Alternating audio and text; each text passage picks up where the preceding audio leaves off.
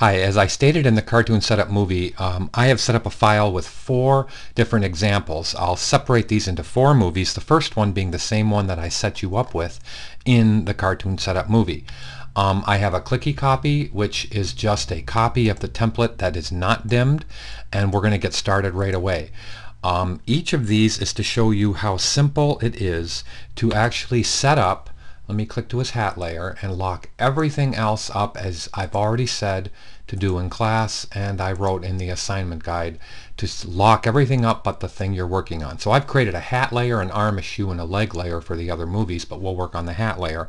And I'm only going to do the hat beyond or behind him here. And this would be the bottom layer as I stated in the PDF file. I'll bring that up real fast here so I can show you. We're going to do this one that I have set up here as number 6, which is the bottom layer. So if you look over here to the right, it's actually the layer that's behind his face. So we're going to be setting up that one, which I believe I've already done down here, and hopefully we will get to something that looks just like this. If you look here on the right hand side, we're going to set it up with doing the center lines, converting the rectangle, doing the center lines, putting in the top, bottom, left, and right lines as you see on screen, and then we actually go to the next step after we duplicate the layers and we finish off the file. So there's the wireframe version of it, there's the real version of it, wireframe version, real version. Here is how you set up the rectangle. Initially you set it up to where the tones are changing on the same kind of angle, so you can have your grid lines match the tone. Then you move the corners in as I have done over here, and then you proceed. So let's do this realistically in front of you as I am going to start. So I'm going to take the M key and we're going to draw with a no fill and a stroke for now. So I can take this and just do a box that's about the size of his head. Then I hit the E key and I turn this and I put it in about the right direction, letting the borders touch as best you can the edge of the shape. And that's pretty good right there. I can't zoom in. I've got my screen resolution so big that I can't zoom in real good at times, but let me just put this here. Well, that worked out real well. Let me put this here and see if I can zoom in like this. Okay, there we go. That's fine. And now I'm going to show you by taking the clicky copy. I'm going to remove the stroke. I'm going to bring the fill to the front, and you got to leave the fill in the front when you're using the U key. So let's take the clicky copy, turn it on, hit I for the eyedropper, and fill this with a medium value. Now you can see how I filled that with a medium value. Now in order to do the lines, you have 2 choices to do the grid lines. You can leave the clicky copy on and then take your U key and start clicking the sides here, or you can turn the clicky copy off and hold the command key and wireframe the layer you're on. So you can see how I've wireframed the hat layer, letting the template layer guide me in the tone. So here are the 2 center lines right there and there, and now our job is to hold the command key down. Oh good, you can see how the command key, remember I'm in the U key, which is the grid tool, gradient mesh tool, and I want to toggle my command key. Well, it's the wrong selection tool, so I have to go A key then U key, so the command key is the correct selection tool. So now let's move this into about the right area. I'm going to try to save every 5 seconds so that should this quit, I can just restart this movie and go to that point.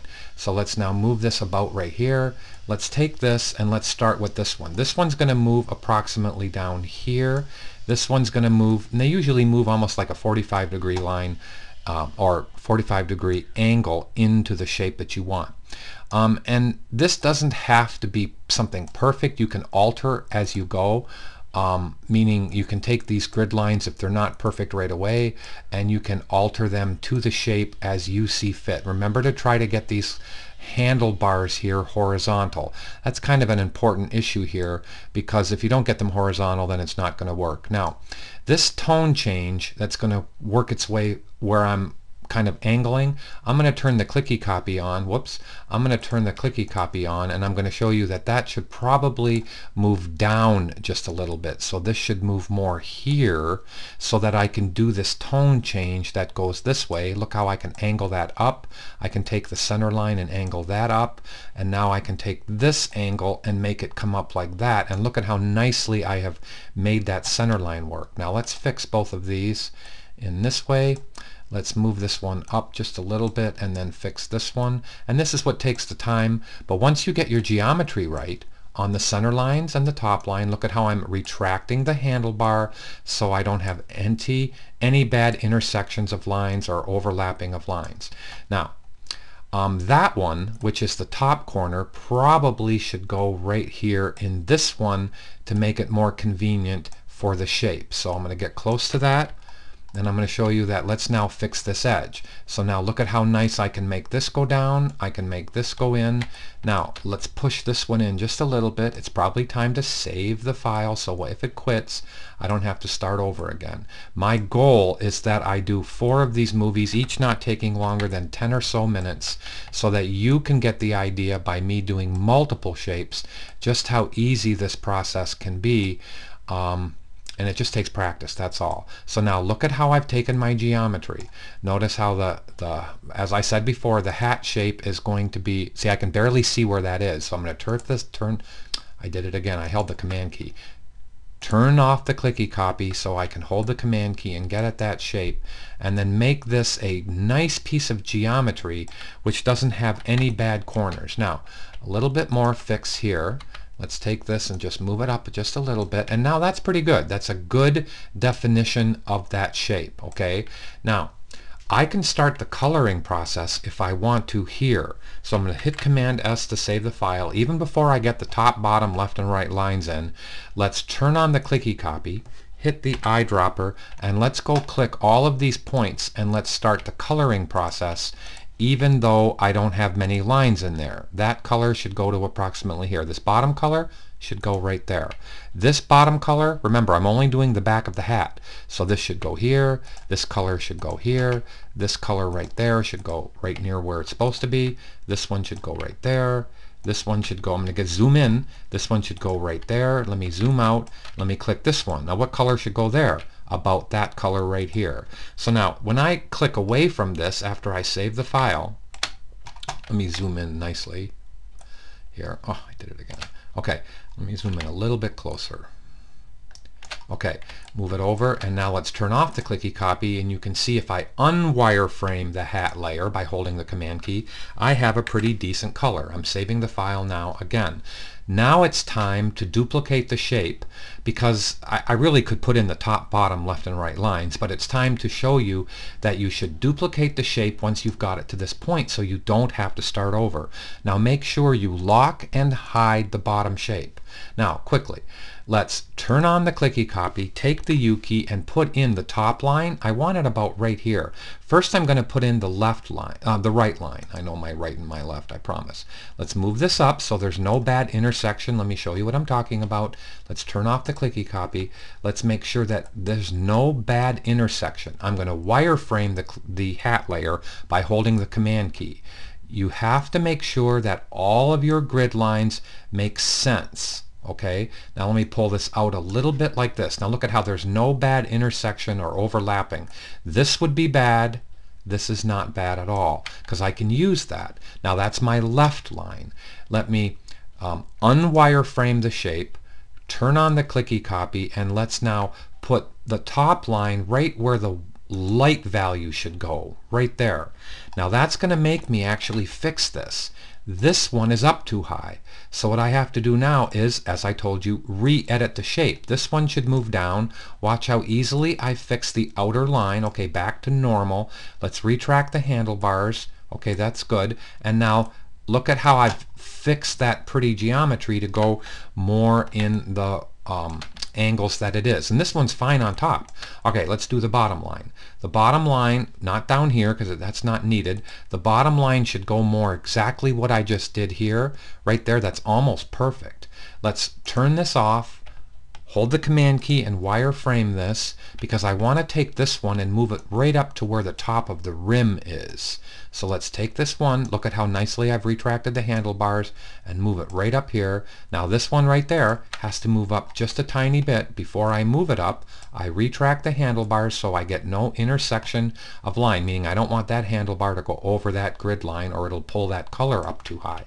Now all I have to do is move this up, and there are my top and bottom, my right line, and I don't have the left line in there right now. So I'm going to go like this, and let's just put a left line in there so I can color the whole hat. Now let's just fix the geometry so it's got pretty, and I call it pretty, I guess I should call it visually pleasing, aesthetically pleasing lines, so that any other grid lines I put in actually do the job. Now this is where I have top, bottom, left, right, center lines in. When I finish coloring this, guess what? I duplicate the shape. So I have to unwireframe that. This is bothering me that it's not nicely perfect there. Let's turn on the clicky copy. Let's hit the eyedropper and let's color all of this. One, let's color here, goes over to here. This color right there goes behind that label right there. This color again goes about here. This color goes about right there. This one, let's get really close and let's grab that light color. Now let's move over. I'm going to get close. Let's, in the eyedropper, you know you can hold the Command key to click the point, let go, and eyedrop. Hold the Command key, click the point, let go to eyedrop. Hold the Command key, click the point, let go to eyedrop, and so on and so on and so on. Now, I'm going to color the outer lines again just to make sure that they're the right colors, because I have kind of moved these, if you recall. Let's go here and color those. Now I'm going to hit Command S to save the file. I don't have the hat layer wireframe, so as soon as I click away, you should be able to see really good hat solution. Now, I'm going to turn it off so I can turn the clicky copy on. Let me get as close as I can comfortably. Now let's turn the clicky copy on and off so you can see if I've done a good job. Alright, I've done a pretty decent job, but I have to go lighten up where I'm circling in yellow. Well, currently I have no grid line right there to lighten up in yellow. And I got to curve this edge a little bit more, and I think I need more color as I'm moving up and down here. So you duplicate the shape, remember to lock and hide the shape, save the file. Now let's go without worrying about ruining this one, because I already have a nice copy of it. Hey, I would even go so far as to say safe. Now copy number 2, and this is my safe copy number 1, just to have it so I can throw those away if I want to later. But I have them, so I don't have to start over. Turn this on. Let's take the U key. Let's click a grid line right here. Let's click a grid line right here, and let's click a grid line right on the edge. Now look at how nice the geometry went in. I don't even have to alter the geometry. All I have to do now is go color the points. So let's take and hit the eyedropper, and let's go click this one, and now look at how nicely I can take all of this and click the yellows that are right nearby. In fact, I'm going to move this one out just a bit so I can get it closer to the edge. There's no reason for me to go move all the lines, because you know that the little white label is going to cover up anything underneath that. So now let's move over. Let's get all the nice colors that are, I'm just eyedropping. Remember, it's the eyedropper.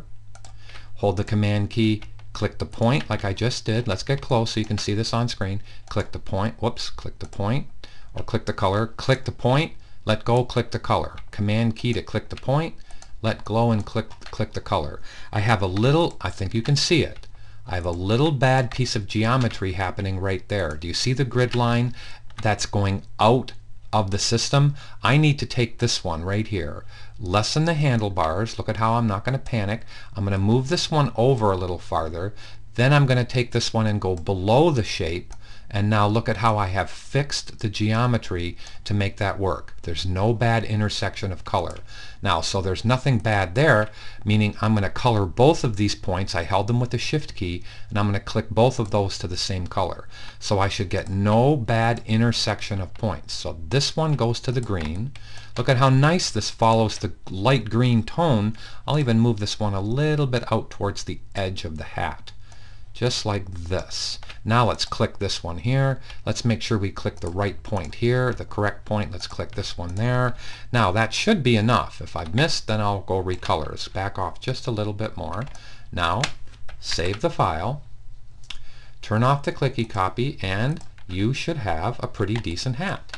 Now let's turn on the clicky copy and let's see. Okay, this one point, look at this is where we have to edit. This one point right there, that one is too dark. So let's go turn on the clicky copy and brighten up that point, turn it off, and see how we did. Now, all I have to do, I'm not quite sure about these three, so let's click this one.